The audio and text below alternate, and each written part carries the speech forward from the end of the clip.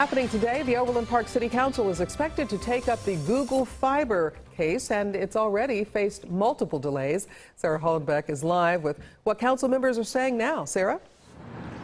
Hey, Cynthia, I just talked to Dave White. He's one of the city council members here. He tells me that he is thrilled to bring Google Fiber to this area. You can see that behind us. Now, we are here in Westport, but this would mean that Google Fiber would now move into Overland Park to start putting in their fibers and offering their service to the residents there. They tell me that this is a thrilling move for Overland Park. Tonight, the city council is ready to sign off on an agreement bringing the tech giant into their town. It's been a long wait. Last fall, Google and Overland Park officials had struck a preliminary deal.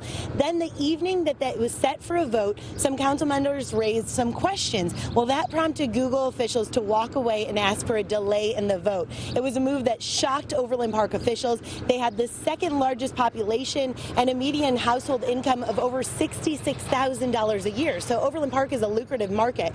Well, now after months of waiting, it seems that this is finally coming together, and Overland Park officials tell me that Google Fiber is a big selling point in bringing new residents as well as new businesses into town. Of course, they do have to sign off on all of this at a 7:30 meeting tonight in Overland Park.